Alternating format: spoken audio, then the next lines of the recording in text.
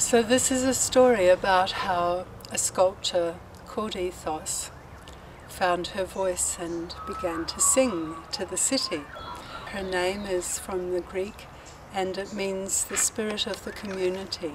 In 2005, the Women's International League for Peace and Freedom was having its 90th birthday, and a chorus of women was invited to present a history of WILF, and we decided that we would focus that around the sculpture of Ethos.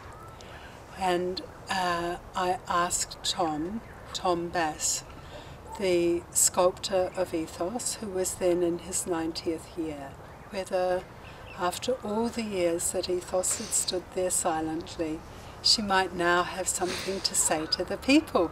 And Tom said, "We'll see," in his nice deep voice.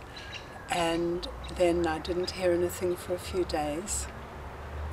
One morning he rang me and he was very excited because Ethos had woken him from a dream at 4:30 in the morning, and she was speaking to him in the dream, and he said he kept hearing her voice for quite some time after he got out of bed and found something to write down what she was saying with. And a year or so later I set it to music.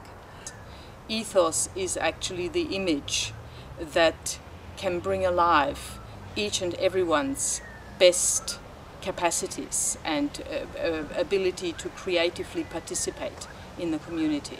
So that's why she's so important. Yeah. She's also important, I think, as a public artwork in Australia, because she is at the centre of the capital, and she is a beautiful, elegant, dignified, feminine image. And of course she's a woman, and so utterly different and more than the many images at the centre of Australia's towns and cities of the sacrificed hero, the soldier, the Australian digger, who was killed overseas in conflicts, in wars.